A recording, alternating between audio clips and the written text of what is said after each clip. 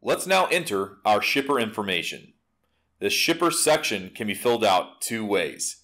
If we don't already have the shipper saved into the system, then we need to click the green plus sign icon. All the sections with the red asterisks are required. After we are finished with all the shipper's information, click Save. Notice the shipper didn't auto-populate in the text box. We now need to search for that shipper by entering the first few letters of our shipper's name and click on the correct one. If our shipper is already in the database, then just enter the first few letters of the shipper's name to find them. Once the shipper is selected, it will also populate the results in the location text box.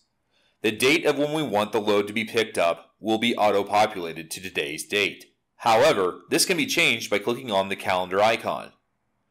It is important to choose dates and times carefully to ensure the load information prints in the correct order. The remainder of our text boxes in the shipper section are all optional. Description, type, quantity, weight, shipping notes, purchase order numbers, and custom brokers. If we have more than one shipper, we can click on this gray plus sign to add another shipper. Click Next to move on to the filling out consignee information.